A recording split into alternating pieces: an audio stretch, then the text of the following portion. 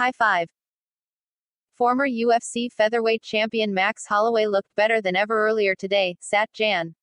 16, 2021, at UFC Fight Island 7 live on ABC, ESPN Plus from inside Etihad Arena in Abu Dhabi, UAE, when Blessed destroyed rising contender Calvin Kattar over the course of 5 bloody rounds.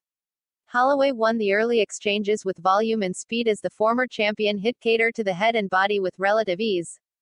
Kattar kept his feet moving and responded with some good counter shots of his own, but Blessed was too consistent and precise.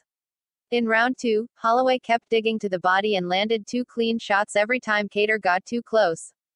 Kattar was able to score some power punches when he threw first, but Blessed didn't allow much of that. Holloway kept closing the gap and getting inside to bash Kattar with hooks, uppercuts, and more body shots. He then landed an elbow out of nowhere that buckled Kattar and nearly ended the fight. Holloway followed up with a head kick, but Kattar still survived. It was much of the same in the third round as Holloway kept his punches straight and snapped Kattar's head back at every turn. Kattar found a home for his patented uppercut, but it didn't seem to faze Blessed too much. Holloway turned it up a gear in the fourth and trapped Kattar along the cage. That's when Holloway demolished Kattar with ridiculous elbows over the top and countless hooks to the body. Kattar was bloodied, wobbled, and out of sorts, but he never went down.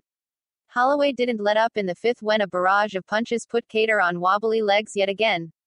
The Boston native stood strong but didn't have much to offer in the form of offense. Kattar's corner could have thrown in the towel, but they didn't. Holloway cruised for the final few minutes and ended up with the easy unanimous decision win on the heels of 455 significant strikes landed, a new UFC record.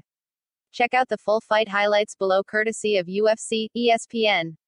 For more UFC Fight Island 7 results and coverage, click here. Punch the like button and kick the subscription bell.